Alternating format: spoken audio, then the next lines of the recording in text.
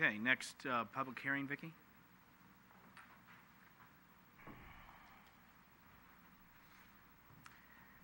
Item 6, public hearing. Public hearing, waiving the first reading, hold public hearing, waive first reading, and introduce ordinance enacting a 2.45% rate increase for Recology San Bruno garbage and recycling services to be effective July 1st, 2018, as outlined in the notice of proposed garbage and recycling rate increase to property owners and customers. Mr. O'Leary. Mr. Mayor and members of the City Council, the subject of the public hearing is the ordinance enacting a 2.45% rate increase for Recology San Bruno. Recology San Bruno has requested an interim rate adjustment in accordance with their franchise agreement with the city, based on the change in consumer price index between January 1 and December 31st, 2017, and the increased contractual landfill disposal costs at Ox Mountain Landfill. In accordance with the franchise agreement, Recology requested an interim rate adjustment totaling 2.45%. This adjustment blends 80% of the change in CPI, amounting to 2.47%, and the percentage increase for disposal costs at 2.33% as an authorized pass-through expense. The net calculation for 2018-19 amounts to 2.45%. Monthly changes for a 32-gallon residential toter will increase by 72 cents from $29.37 to $30.09. Residents will be able to save about $6.50 by having a 20-gallon toter, and the new cost for the 20-gallon toter is $23.34. The recommended rates continue to reflect lower landfill costs resulting from shifting disposal sites from Hay Road to the Ox Mountain landfill in late 2016. Disposal and transportation costs remain lower than if the Hay Road site were still utilized. I might also mention to the council, as I've mentioned before, that this switch in landfill has resulted in savings to city customers, but I just wanted to point out again that based on the franchise agreement, there is actually a disincentive to the company to change disposal sites. So the company changed disposal sites for the benefit of the residents and not for their own benefit. Notices meeting the requirements of Proposition 218 have been sent to property owners and non-owner customers. On March 13th, 2018, the City Council directed staff to proceed with a notification process covering this proposed change in garbage rates. The notices were mailed on March 23rd, giving the time and location of today's public hearing, and that began the 45-day permitted protest process. As of included in the agenda packet, the city clerk's office and the city received a total of 29 protests. Copies of those 29 have been included in the packet. In addition to the 29, 7 have been received since the time that the packet was prepared. So the grand total is 36 protests, and I believe copies of the additional 7 have been provided to the City Council. I did want to also point out that when all was said and done, the cost for mailing these notices again, to property owners and non-owner customers was $8,745.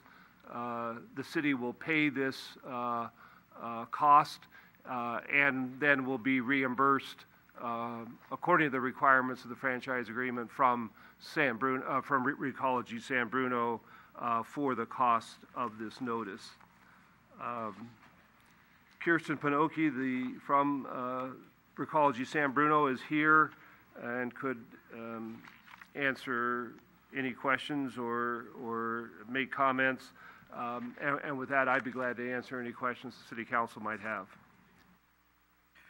Questions from council? Comments, questions? Marty.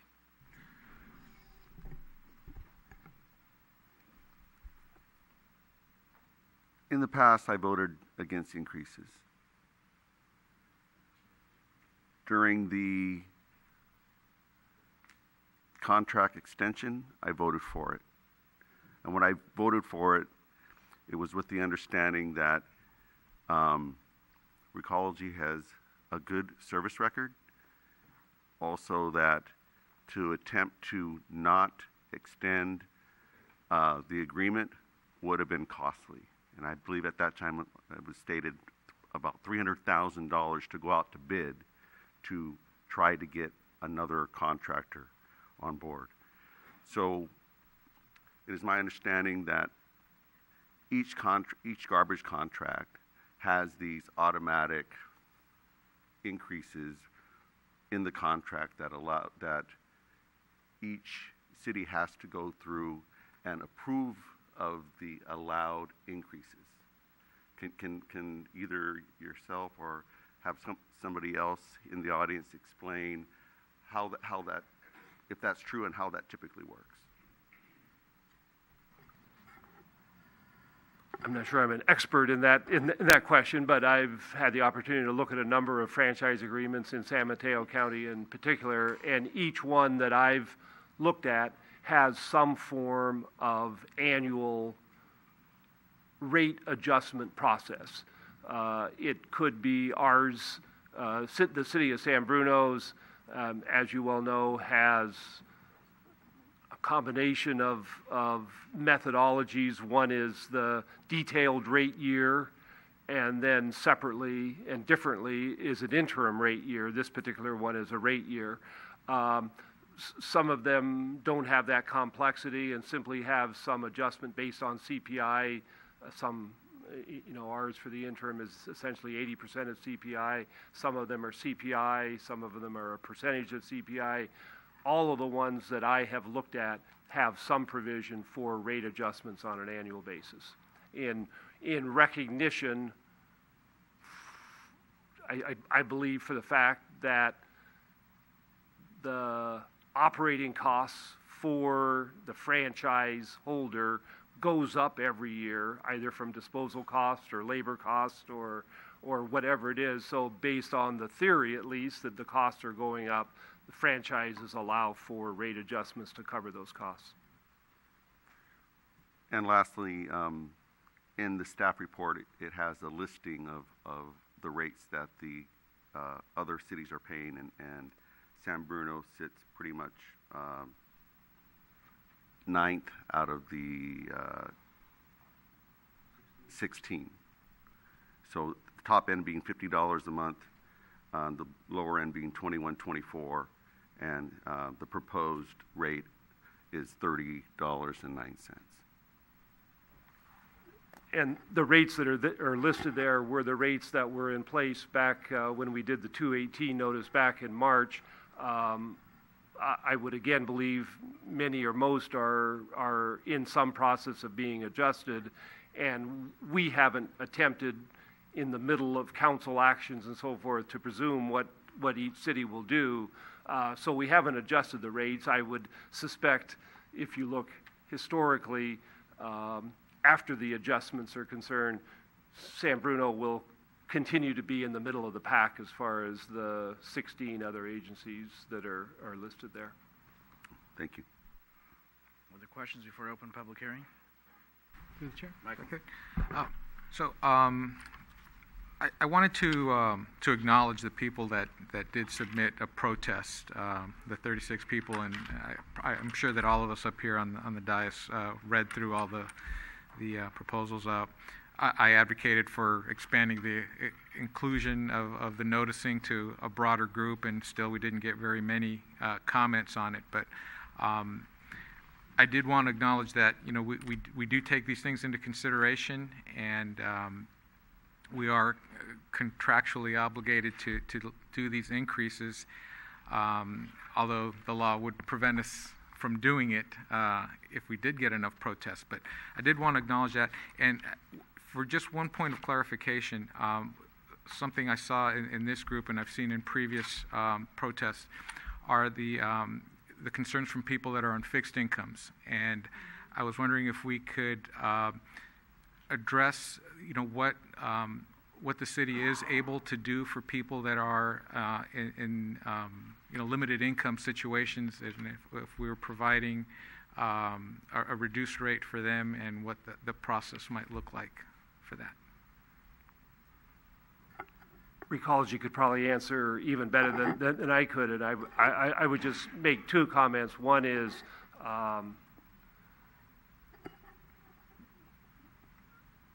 allowance for the 20-gallon can is a relatively new option provided in San Bruno, and I think it was developed in recognition, especially single-person households and so forth, where there's small garbage capacity need, that the option to the 32 gallons. So that is $6.50 a month lower option. In addition to that, the city does provide for people that meet an income limit a 25% reduction in the rate for low income. There's a minimally invasive process to apply to the finance department for an individual that believes they might be eligible for that and could take advantage of that. So I would say that the two aids that are provided would be the 20-gallon can and the low-income discount that is available. And I know Recology does promote both of those through their newsletters and in their direct contacts with their customers, and that would be my answer. Okay. No, thank you. That answers the question. And if somebody were interested in the 25% reduction, is that information on our website, or could they call the city clerk's office and get that?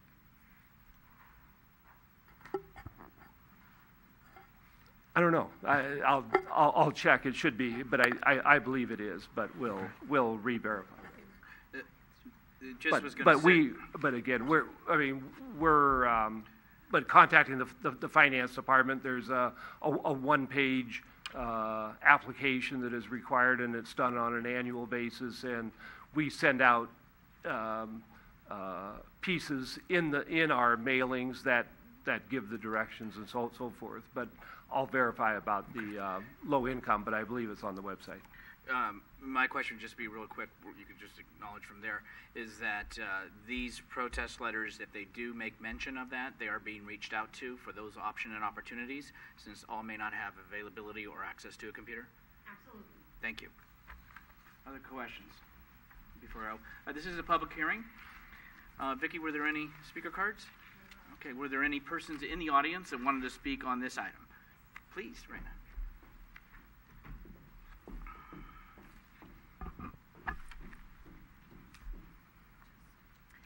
Good evening, Raina, Florida Avenue. I don't know if it's working, but anyhow, thank you, Michael, for addressing your question. That was one of my questions that I had. I also have a question regarding, we are only talking about the 20-pound garbage cans. That doesn't include the compost. Do we get charged for compost and recycling as well? I don't know if that's the question, or just the garbage. The 20-pound for homeowners or low-income fund. Can someone answer that question? It was kind of a question. Okay, we'll get all the questions from the audience. And my second thing is, yes, the increase. Is that going to be yearly? Because then San Bruno will be impossible to live here especially for senior citizen, for low-income family, and we need to accommodate, these families. So I would like to see if that is being addressed as well. Thank you so much. Thank you.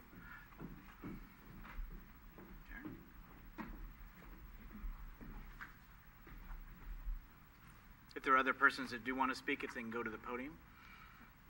Hi. Hello. Is it on? My name is Karen Cromasini, and I have a question. I have one of the larger blue container. Now, if I would want to go down to a smaller one, do I have to pay for the smaller one, or will I just have an exchange for this? That's for the recycling? Yes, for Okay. the recycle. We'll get that answer for Thank you. You're very welcome. Other persons from the audience want to speak on this topic? This is a public hearing. If I do close the public hearing, it'll move this process forward and preclude you from speaking again. So I just want to check the room one last time. Action from council. Move to close the public hearing. Second. Motion made and seconded to close public hearing. All those in favor say aye. Aye. Aye. We had 3 questions that were asked. I'd like to get those addressed. The question was in regards, are we dealing specifically with the garbage, or is this also in the compost and recycling? Is that held separately, or how does that collectively charged? I think that was the first question. I think Kirsten should go to the podium, but I would say that people are eligible for garbage, recycling, and green waste service, and you get all 3 without regard if you have the 32-gallon or the 20-gallon. So you get recycling with a 20-gallon or with the 32-gallon equally. Good job, Jim. Yes, the garbage rate is based on the size of the garbage cart only. So it doesn't matter what size of recycling or compost that you use. Your monthly rate is based on the size of the garbage can that you subscribe to. And to answer the blue recycling cart, you can have a smaller recycling cart if you wish, and we do not charge. So if you want to give me your address, I can make that happen, or you can call our office and we can have that swapped out for you. Okay, I think the final question was just about, and I think Councilmember Medina kind of already alluded to this, but just to make it clear, this was in regards, is there going to be an annual increase? Or is that how, which again would be back to the agreement? The franchise agreement provides for the opportunity for the garbage company to apply for an annual increase during the term of the franchise agreement. Michael? I was just going to add, Jim, that increase varies depending on inflation and the costs associated with the. So it's more of an addition. Yeah. Yeah. I think that yes, it is not a set amount. We don't know what next year. It could be 1 point. It could be 2 point. Yeah. Correct. Okay. Okay, those are the 3 questions that I think I had received from the audience. I want to make sure that that was answered this evening.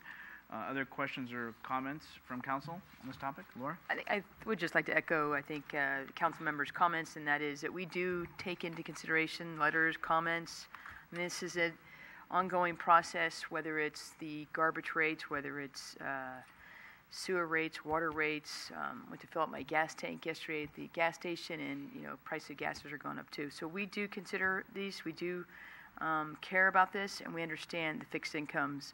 I think there's been a lot of movement toward low-income rate assistance programs, and I think that as a resident who's on a fixed income, all your utility companies, whether it's water, the garbage, they all offer low-income rate programs. PG&E also offers a care program. So I think there are resources out there to help you with those who are on fixed income. Any other comments from council? Okay, we have before us a waiving of the first reading and the introduction of the ordinance. Is there any action from council? Move to waive the first reading. Is there a second? Second. There's been a motion made and seconded to waive the first reading. All those in favor say aye. Aye. All right, any action on the ordinance? I'll move to introduce the ordinance. Vicki? Councilmember O'Connell, Aye. Councilmember Medina, Aye. Councilmember Salazar, Aye. Vice Mayor Davis, Aye. Mayor Medina. Aye, and also why we, as we get off this topic, not just the garbage rates, but also water, sewer, the utilities are also under that same availability to those who are on a fixed income and meet that criteria. So it's not just for garbage, it's for all of the utilities that the city has had and has done that for some time. So just so you know.